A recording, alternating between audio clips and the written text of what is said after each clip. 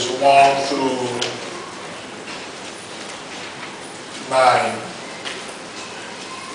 Proverbs 31, verses 1 through 9.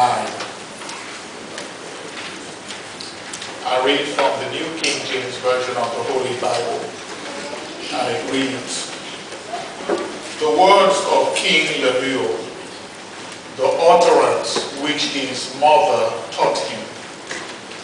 What, my son, and what, son of my womb, and what, son of my vows?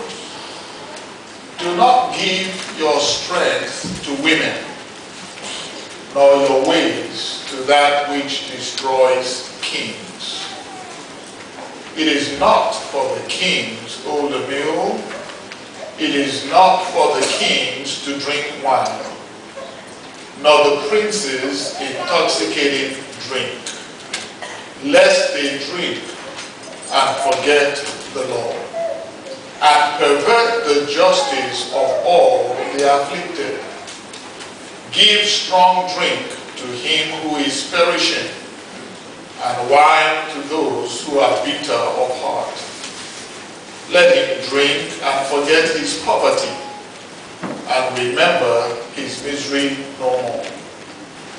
Open your mouth for the speechless, in the cause of all who are appointed to die. Open your mouth, judge righteously, and plead the cause of the poor and needy." I want to talk to us this morning from a very simple subject, and it is titled, "Listen to Your Mother." I want to talk to us from a very simple subject. Listen to your mother. This sermon is the second in a series of sermons that we started last week. Last week we preached the first sermon in the series, and it was titled, "Discover Your Father's Heart." And today we preached the second sermon in the series, and it is titled, "Listen to Your Mother." If you have a living mother, surely you are blessed, and the word of God for you today is listen to your mother. And then if you have a mother who has gone on to glory, perhaps your mother is not living today, the word of God is still for you. And the word of God in this case would be, remember your mother's words. Listen to your mother. This series of sermons are titled, "Charity Begins at Home."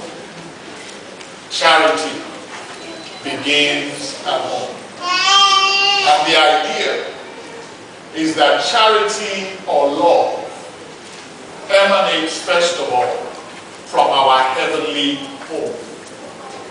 It starts in our heavenly home, and then in the realm of time and the physical, it begins from in our family home. Charity begins at home. It is the desire of God, while we go out seeking to do all sorts of wonderful things in the world and even in the church, to remember that charity begins at home. It makes no sense for you to talk about your great righteousness when there is no charity or no love in your own home. It is kind of hard and vain for you to talk about how much You love the Lord whom you've never seen, but you despise the wife of your youth. You talk about God and your great God for him, but have little respect for your husband in the house. It makes no sense, and indeed it is vain for us to go forth talking about all the evils in the world if we fail to first extend the love of God to our own children. Church, help me preach this word by telling your neighbor, charity begins at home. Charity begins at home. And for good measure, tell them as well, listen to your mother. Listen to your mother. If your mother has gone on to glory, then remember her words. Charity begins at home. Solomon is the author of the Proverbs. And the Bible lets us know about Solomon that he was the wisest man in the world. In fact, let me read to you what the Bible says about the great wisdom of Solomon. In 1 Kings chapter 4, verses 29 through 34. It says, and God gave Solomon wisdom and exceedingly great understanding and largeness of heart, like the sand of the seashore. Thus Solomon's wisdom excelled the wisdom of all the men of the East, and all the wisdom of Egypt. For he was wiser than all men, than Ethan the Ezrahite, and Heman, and Chalcol, and Darkar, the sons of Mahol, and his fame was in all the surrounding nations. He spoke 3,000 proverbs, and his songs were 1,005. When we talk about Solomon, most of us remember him for his great wealth and his great wisdom. But few of us remember that Solomon was also a great psalmist. Solomon was a great writer of songs. The Bible says he wrote 1,005. Solomon was a man of great wisdom, and he was the author of the book of Proverbs. Bible scholars believe that some of Solomon's writings in the Proverbs were autobiographical in nature. In other words, that Solomon was writing about his own life. But when he wrote about his own life, he chose not to use his own name. Solomon referred to himself when he wrote concerning himself as Lemuel. He referred to himself as Lemuel, and here in Proverbs chapter 31, the Bible says the king, the words of King Lemuel, the utterance which his mother taught him. Solomon was the son of King David and Bathsheba, the wife of Uriah. She was the woman whom David had taken from her husband's home, and she bore him a son, and his name was Solomon. God is so great that even in the midst of that broken and terrible relationship, God raised up a son and took the son of Bathsheba and David and placed them on the throne of Israel. Church, God doesn't always do what you think he's going to do. Because God is not a man like us. God does not think like us.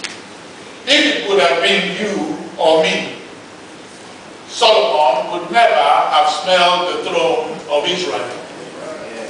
But thank God that we serve a God who can look beyond the faults of men and bless them greatly, of which you and I are testimonies today. Many times I think about my own life, and I thank God for every member of this church. Who am I that God would lift me up from the depths of sin and raise me up to be a preacher of His word?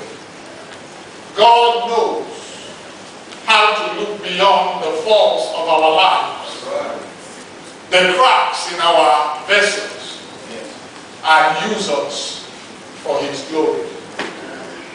Solomon receives these words of wisdom from his mother, Bathsheba.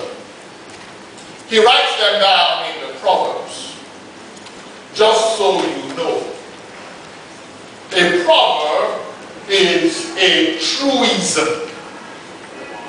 It is a truth that obtains in the normal course of events. It is a truth that obtains all things being equal.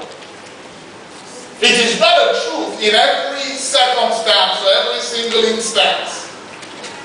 It allows for occasional and rare exceptions in abnormal circumstances. So when you read the book of Proverbs, do not think for a moment that the Proverbs are presenting to you truths that apply every time. They are simply presenting to you words of wisdom that apply in the normal course of events.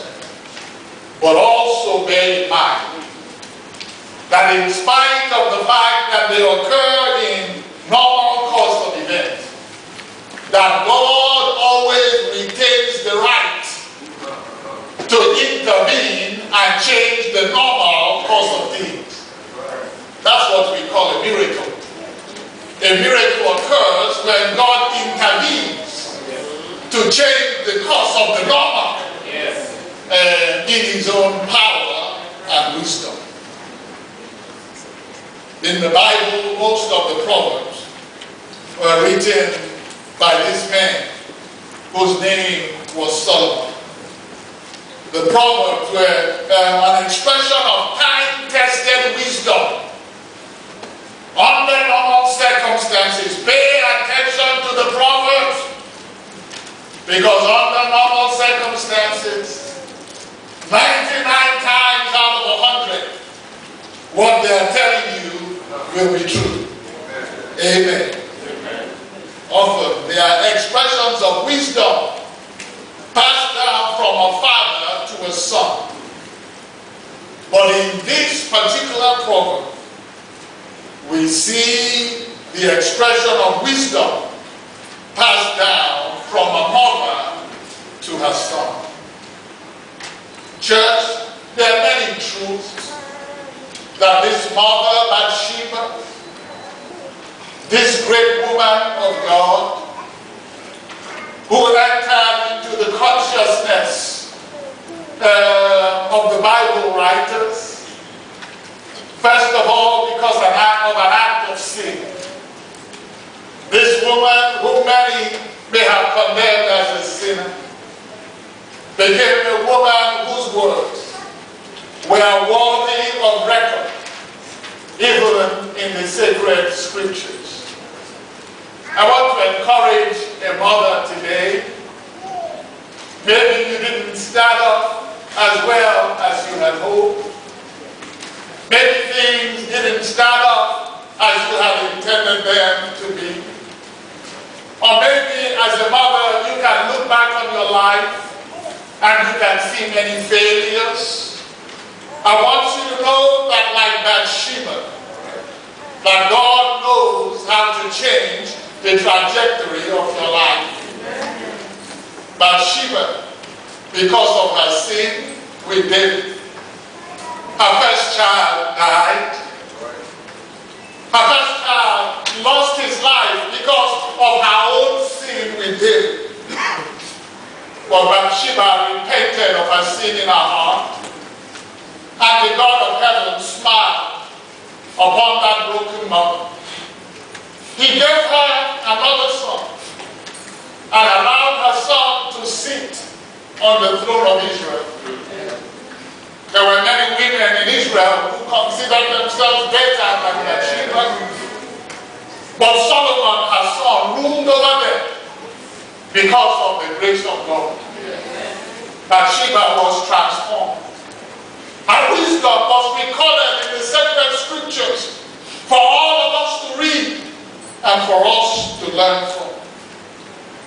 Let me share 3 thoughts from this wisdom of Bathsheba that all of us will hear. And let it be a clarion call to each and every one of us today. Listen to your mother. If your mother has gone on to be with the Lord, then remember her words. Let them ring in your ear. Because God chose, by his own sovereign will, the vessel through whom you would come into this world. God, by his own sovereign will, appointed you to motherhood, sometimes by birth, sometimes by other means. But know today that a mother has been provided in your life to give you something that nobody else can.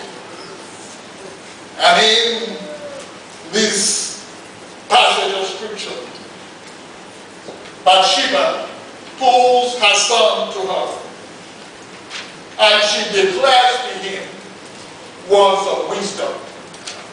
These are the words that she spoke to him after he was sitting on the throne. Solomon had the blessing, even while he was king, of a woman who spoke to him. He wrote it down. I read the words of a wise person. Listen to what he said. He said, listen to your mother. Listen to your sister. Listen to your wife. The women in your life. One measure of the strength of a man is his openness to the strength of a woman. The women who listen to and respect the women in their life, he says, they are the strongest men in the world. Are y'all listening to me? Your women have to say amen. Amen. Women have to say amen again. Amen. Amen. Bathsheba had words of wisdom for her son Solomon. And one thing she told him, or let me put the points like this, he declared, you find out from her words of wisdom to him, that mothers understand the demands of women. Mothers, they understand the demand, the design, the nature of women more than men, and even more than fathers do. Listen to what Bathsheba told her son the king. She said, what, my son? And what, son of my womb? And what, son of my vows? Do not give your strength to women, nor your ways to that which destroys kings. Bathsheba, in verse 2, she's talking about the fact that she has experience about womanhood. She can give him advice about women because she's a woman herself. And she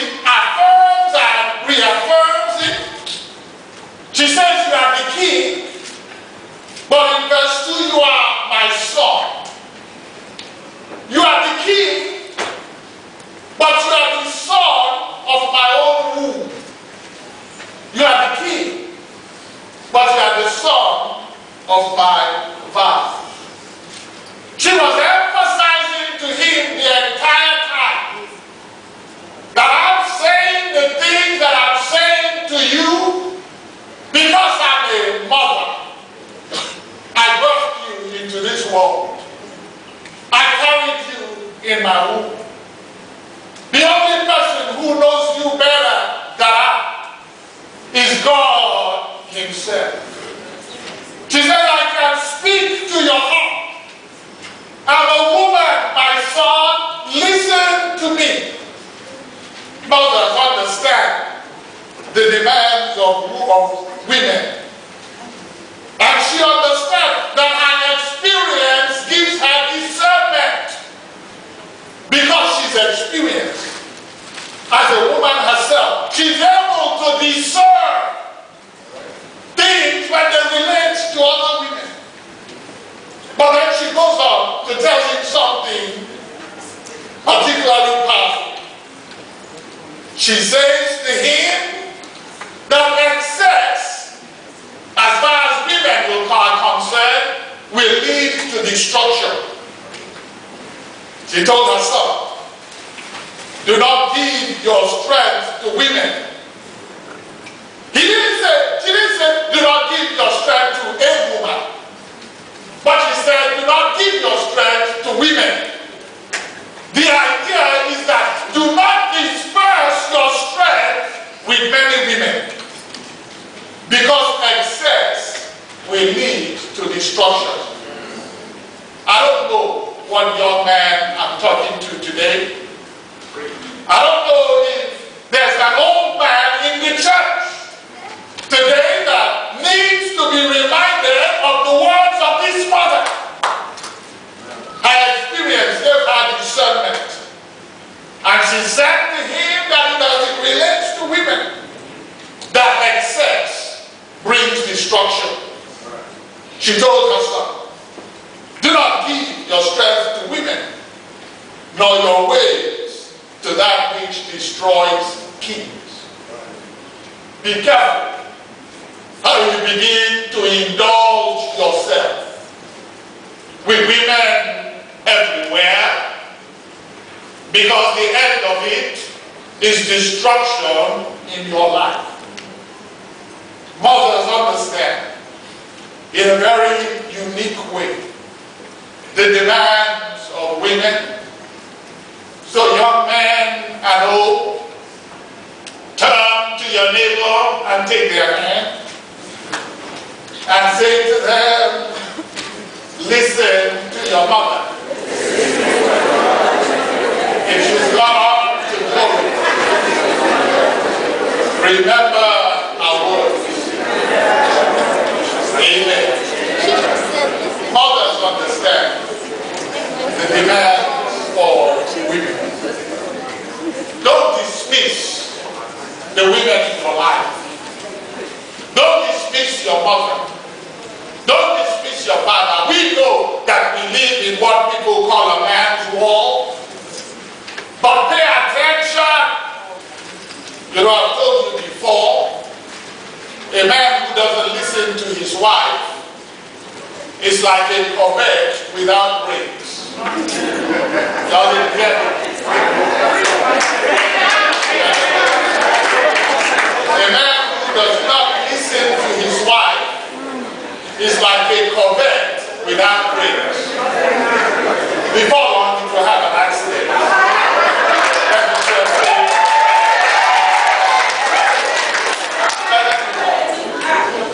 mothers understand the demands of women. But there's something else that mothers understand. Mothers understand the dangers of wine. You are hearing me now? I'm getting ready to step on some toes. Mothers understand the dangers of wine. Listen to what this woman of God told her son, who was the king. In verse 4, she says, it is not for kings, O Lemuel, it is not for kings to drink wine, nor for princes intoxicating drink, lest they drink and forget the law, and pervert the justice of all the afflicted. She said, give strong drink to him who is perishing, and wine to those who are bitter of heart. Let him drink and forget his poverty, and remember his misery no more. Mothers understand the dangers of wine. Should I tell you why they understand it better than men? Because many times when wine has had its way with men, women are the ones who suffer for it. When men have indulged themselves in wine, talking about how they can handle their liquor, usually at the end, it is the woman who is on the receiving end of the suffering. So when the woman tells you something about wine, she knows what she's talking about. She understands the dangers of wine. She says two things about wine that are worth listening to. She says, first of all, that alcohol hinders reasoning. See what it says? She said, it is not for kings to drink wine, nor for princes intoxicating drink. Why? Lest they drink and forget the law, and pervert the justice of all the afflicted. She said, when you drink, that alcohol has a way of hindering, but be filled with the Holy Spirit. Did you know that there's a reason why alcohol is called a spirit? It is called a spirit because a spirit is anything that has the capacity to control your mind. Alcohol is called a spirit because it has the capacity to control the mind. And usually when it controls the mind, it hinders reasoning. I've never seen alcohol that improves the way anybody thinks. Amen. There was a drunkard once, Brother Chris. The drunk was walking down the street. And when he was walking down the street, he came up to somebody, and he came up to the man. He said, how can I get to the other side of the street? That's right. And the man looked at him, and he said, well, if you just cross the road and you go over there, you will be on the other side. Then he staggered across the road to the other side of the street. Then he went to the first person he saw. And he asked him, he said, how can I get to the other side of the street? And the person looked at him. He said, you just came from the other side. And you know what the drunk man did?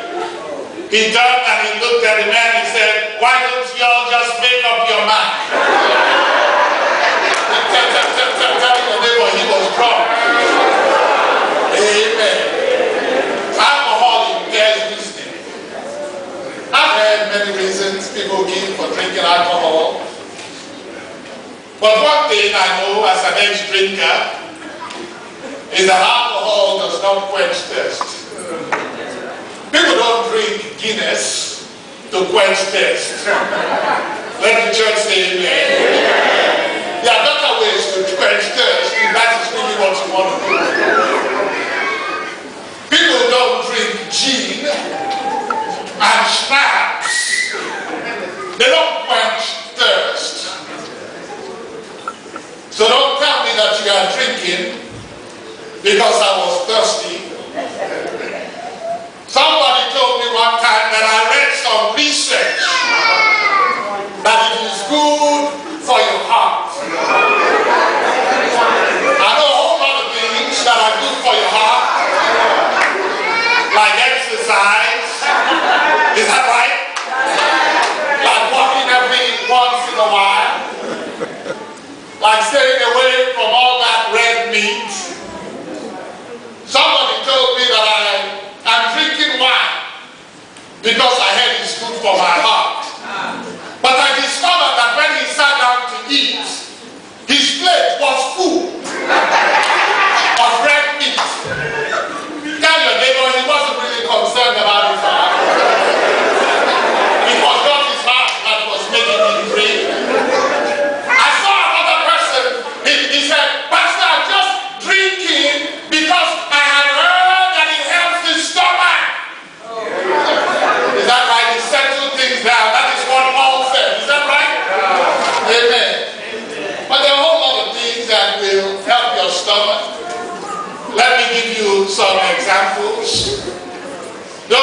pizza late at night. It will help your stomach. And it will keep you from many bad dreams. Have you ever eaten late at night and you had the worst dream of your life? It happens. Be careful. Because all that alcohol does is it hinders reasoning. And though when we indulge in it, we make up all of these reasons why we're drinking, but they're not really the reason. Let me tell you why. The reason we do it is because it has power over us. I said the reason we do it is because it has power over us. It is a spirit, and it has power over us. We know that if we keep doing it, it will lead us eventually to where we don't want to go. And this mother, perhaps she had been on the receiving end of alcohol and its dangers. So she told her son, stay away from alcohol because it hinders reasoning. Then she went on to explain something to him. She said alcohol will not only hinder reasoning, but alcohol hides reality.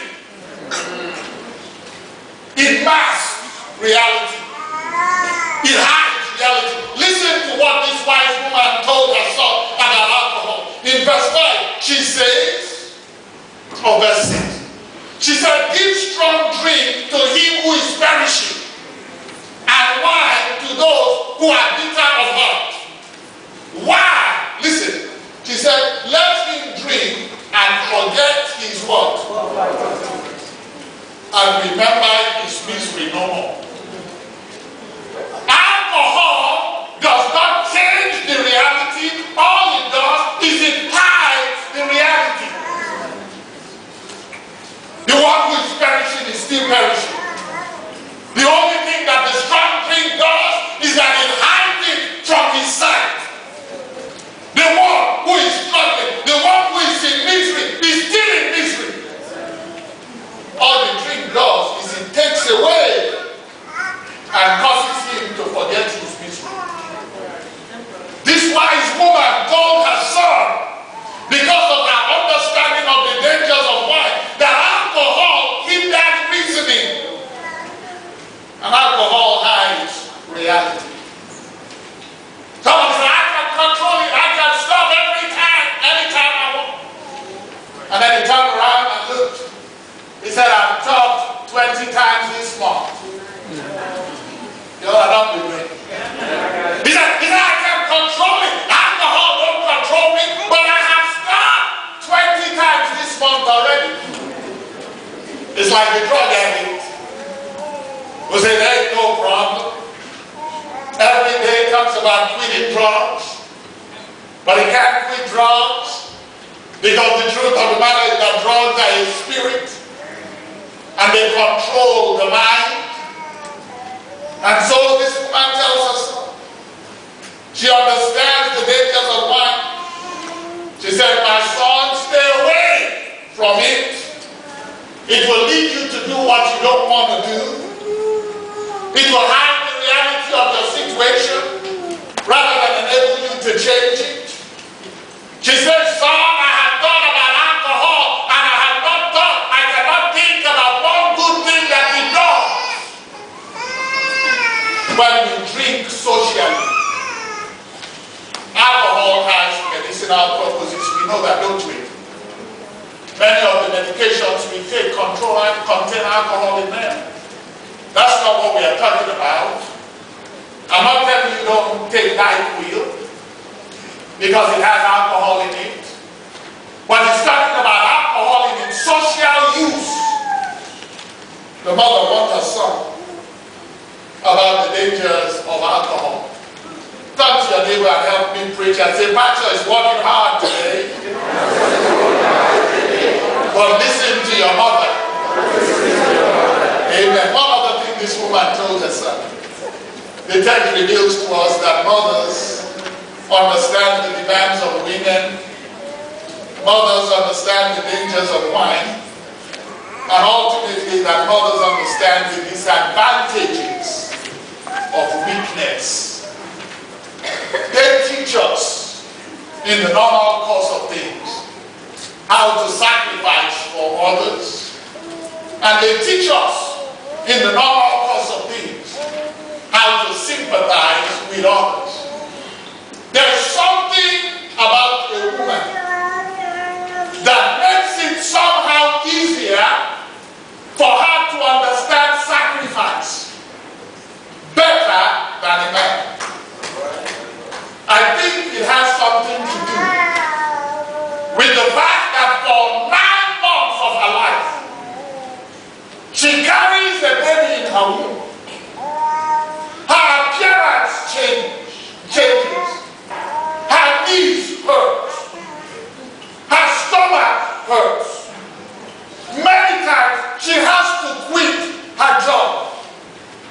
But her husband keeps on working. Many times the mother, even though she's pregnant, even though it is hard on her, has to stand up and cook, even though her ankles are swollen, while the man sits down on the couch watching the NFL. I'm trying to help somebody today that fathers know a little bit about sacrifice. I can never forget the sacrifices of my mother. I can never forget the sacrifices of my mother, who gave up so much for me and my siblings. There's something about a mother that enables her to teach us something about sacrifice more than men. And sometimes when it is time for men to make decisions, they say, oh, get the women out of here, they are too emotional. But I want you to know that you need to hear a woman's voice. She may be emotional, but she's like the brakes on your Corvette. She will keep you from many accidents. And there is no glory in making decisions without emotions. Consider emotions and the effect of what you do. Mother on others. Mothers teach us to sacrifice for others. And let me also let you know that mothers teach us to sympathize with others in the normal course of things. I've met a few mothers here and there who are meaner than junkyard dogs. So I'm not saying that all of them are like that. But remember, I told you that the proverb is a truism. Something that is true under normal circumstances. And one thing that his mother does, she teaches her son to sacrifice for others. Look at the verse in verse 9, 8. She says, open your mouth for the speechless in the cause of all who are appointed to die. She said, those that are suffering, who cannot speak for themselves, she told her son, speak up for them. I wish in America today that more of our politicians were women, because if more of them were women, they would not forget about the poor. If more of them were women, they would not be trying to get rid of Medicaid and all the things that help the poor. If more of them were women, they would not be cutting programs that help children. But men can stand up and beat their chest in the name of politics and talk about things that will bring great danger to so many, as if they have no heart. But a woman has a different perspective. Turn to your neighbor and say, listen to mama. She has something to say. They teach us to sacrifice for others, but they also teach us to sympathize with others. Bathsheba told her son She said, open your mouth and judge righteously and plead the cause of the poor and the needy. She said, my son, you are the king, and now you are sitting on the throne of all of Israel. She says that there are some people who will be around you all the time, but the poor cannot come into your presence like the rich. She said, my son, have sympathy for the poor. My son, have sympathy for the needy. My son, remember them. I think there's a reason why women are especially positioned to talk about weakness, because we live in this world that is often called a man's world. And women are oftentimes at the bottom of the totem pole as men seek to dominate in the world. But because of that, God has given women a peculiar ministry, the ability to identify with the weak and with the lowly. All I'm trying to tell somebody is listen to your mother. If your mother has gone on to glory, then remember the words that she spoke to you. Solomon wrote down what his mother had told him. Solomon was the wisest man in the entire world. But one thing about Solomon, even though he wrote what Mama said, Solomon didn't always do what Mama said.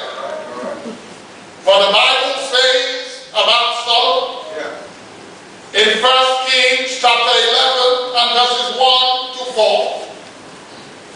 It says, but Solomon loved many foreign women from the nations of whom the Lord had said to the children of Israel, you shall not intermarry with them, nor they with you. Surely they will turn away your heart after their gods. But Solomon clung to these women in love, and he had 700 wives, princesses, and 300 concubines. And his wives turned away his heart, for it was so when Solomon was old, that his wives turned his heart after other gods, and his heart was not loyal to the Lord his God, as was the heart of his father David. Solomon wrote down the Proverbs for us, but how I wish that Solomon would have listened to Mama. How I wish that Solomon would have listened to his mother. Solomon judged righteously in Israel. Solomon knew about the ravages of wine. But when it came to the issue of women, Solomon went off in the wrong direction. And it cost Solomon dearly. Church, I want you to know that God has by his own hand chosen your mother. God has by his own hand chosen your wife. Listen to your mother. Listen to your wife. I didn't tell you to let her run your house, but I told you to humble yourself and listen. Lest destruction will come upon you in life.